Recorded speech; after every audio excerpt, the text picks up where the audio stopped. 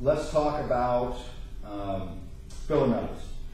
So traditionally with SMAW on pipe, we run a 60-10 root and 70-18 caps. On some high pressure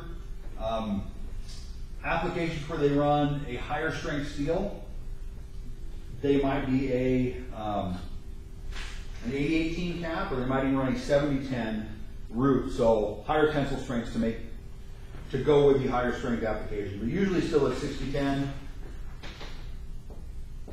E60-10, and E70-18 for our root and for our fill and cap, generally.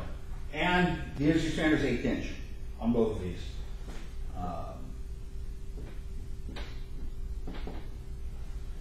You get away with running a 3/32 root. In the field, you're probably not going to do that. They're going to want you to actually get stuff accomplished. And what that means, you're probably going to run an 1/8 inch. So get used to running it now. And on the weld test, I've given people out in industry, you know, somebody comes in and they immediately start asking me for, you know, where's your little rod at? I'm thinking, well, is this guy going to be able to actually do the work? You know, they can't pass the test with the rod and ask them to weld with later on. That's a problem. I want to see him work with what I'm going to have him run. So your mileage may vary. For TIG, it's going to be ER70S2 usually for mild steel applications. For stainless, it'll be 308 or 316 generally for 304 pipe. Your welding sheet will tell you all that stuff. For most TIG, I like 332. For my root, when I'm doing my fill passes, I might go up to a bigger thing, like 1/8 of an inch, if I want to put some weld in fast, but 332 will get you there and go the whole way.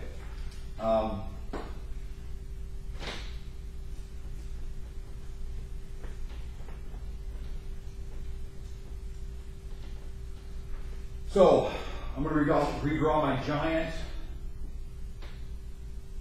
pipe joint.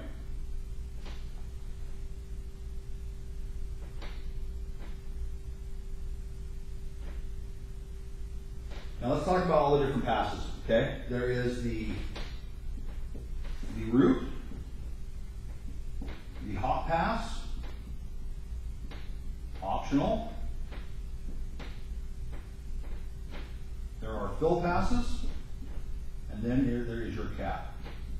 So the root. So the purpose of the root is to fuse the two pieces together, provide a weld on the inside of the pipe, and provide a good enough surface you can put your cap in over the top of it.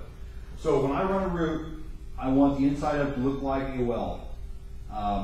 Max reinforcement is 1/8 of an inch on the inside of the pipe. So I can't be any more than 1/8 of an inch from this surface to this. And I want enough weld in there that it doesn't try to crack out on me. So I want to put a nice weld in there, but this face on it right here isn't that important, because in the world of pipe, they grind everything. So when I get done with my root, I'm going to look inside my pipe, see if it passes visual on the inside, and if it does, I'm going to grind out a big chunk of this root face. So I'm going to come with my grinder, make a nice, smooth surface that will accept the fill pass. Hot pass. So hot pass is one of those terms that gets thrown around, and it doesn't, a lot of times doesn't mean what people think it means.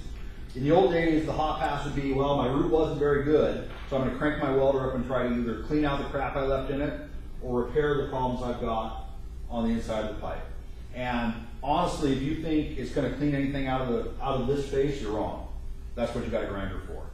I have seen it used pretty effectively to fix problems on the inside of the pipe. If you don't have enough material, if you have what's called suck back, where it pulls material back up so you're underfilled on this, sometimes putting a nice big hot pass will remelt that material and let it flow back down the inside of the pipe. Or the other way, if you've got a little too much reinforcement, if when you run your root pass, you can get it nice and hot, but not put in a lot of material doing it, sometimes it'll heat it up and it'll pull it back and fix those conditions. And it's iffy. The key is to do a good root the first time. But the hot pass is available for you, but it won't clean stuff out. Use your grinder for that. So fill passes. The purpose of fill pass is to fill. Imagine that. We want to fill this all the way up and provide a nice, flat, smooth, clean surface to put our cap on. So the problem we run into with this is the same with plate test is wagon tracks. If I run my root and I don't grind it, and I've got some big old lump in here, when I weld over the top of this with 7018, I'm going to have a giant slag inclusion right here and a giant slag inclusion right there because 7018 will not get in there and dig that out. 6010 probably won't either if it's bad. So that's why we grind to get rid of wagon tracks. So I've got that. I can put a nice 7018 cap in there, and when I'm filling this out, I never want to put myself in a position where I've got a big angle coming in that's going to act like a wagon track. If I run my next pass way up here and it comes in sharp like that, I've got another sharp angle right there that's going to want to trap slag. Okay? So I want nice, smooth fill passes, and this is, you're not going to put welds in this small, but nice, smooth fill passes, and I don't want to, ideally I don't want to burn off the edges of my joint before I get there because I want those nice straight lines to do my cap on. Give me a reference point. So the cap, the purpose of our cap is to provide a uniform surface that is free of stress rises that will cause failure in service. Doesn't have a bunch of nasty bits on it that are going to be prone to corrosion. I want a nice, smooth cap. And when I say stress riser, what I don't want is for this thing to be some big notch that's got a fairly square transition to the base metal. As stress flows through this pipe, and pipe has a lot of stress and people don't think about it, but it's always moving, it's always vibrating because of stuff going into it. If I've got sharp transitions at the toes of my cap, those are zippers. Those are going to crack at some point. That's where the weld failure is going to happen. So I don't want that. I want nice, smooth, good looking caps that even a pipe fitter can be proud of. That's what I want my weld to look like. Maximum reinforcement for this is the same as this 1/8 of an inch. Okay? And the other thing too, pipe guys really love to weave stuff. We don't want to weave more than about 2 rod diameters. Weaves are bad.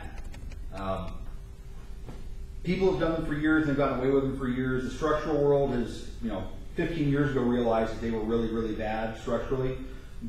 I guarantee you in 10 years, they will be verboten in all the pipe codes as well. So get out of the habit now. You can do manipulations. Manipulation is not a weave. A weave is one giant snakeskin weave over the top of that, doing that all in one weld. We're not going to do that. That is against the code. We're not going to do it. Positions. The last thing I'm going to talk about is welding positions. A lot of misconceptions here. So in plate, we've got 1, 2, 3, and 4. With 1 being flat, 2 being horizontal, 3 being vertical, and 4 being overhead. Well, we've got some of those with pipe, but we don't have 3 and 4. But we got a couple extras. So we've got 1G, which is flat, and that is usually rolled. So the pipe is just like that, and it is rolled as we're welding it. So we've got our stick or our MIG gun. A lot of times this is done with MIG or flux core or metal core. MIG gun or a TIG torch and it's rolled, that's 1G. So 2G is this pipe straight up and down. That's 2G. Okay?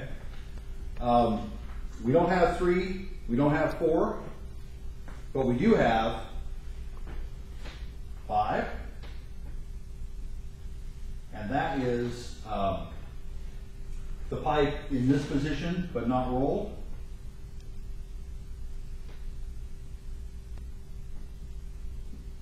That's 5G, and then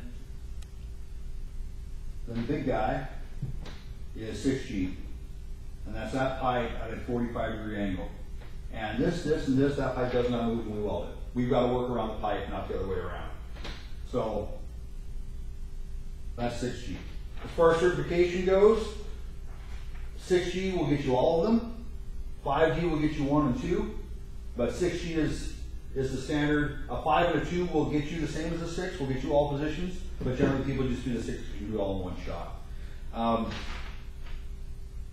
There's a lot to pipe welding.